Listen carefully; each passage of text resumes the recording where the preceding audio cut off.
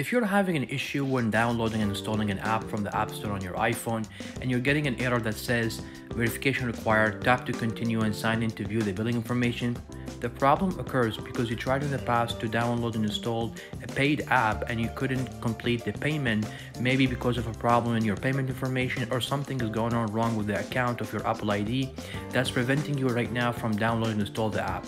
So I'm going to show you the solution. It's very simple. You will need to change the payment method, either to a valid payment method or just click none. Don't choose any credit card, so you can download and install a free app that way. But the only problem, trying to buy an app, you couldn't because you don't have a credit card linked to your account. Now if you need to pay for an app because it has a price to it, just click view Apple ID to access the account setting and go to the purchase history. Scroll down through the list of the outstanding balances of an app. Either cancel that payment for the app by just reaching to Apple support and they will basically cancel and refund you whatever you paid for that app, or complete the payment for that app so that it goes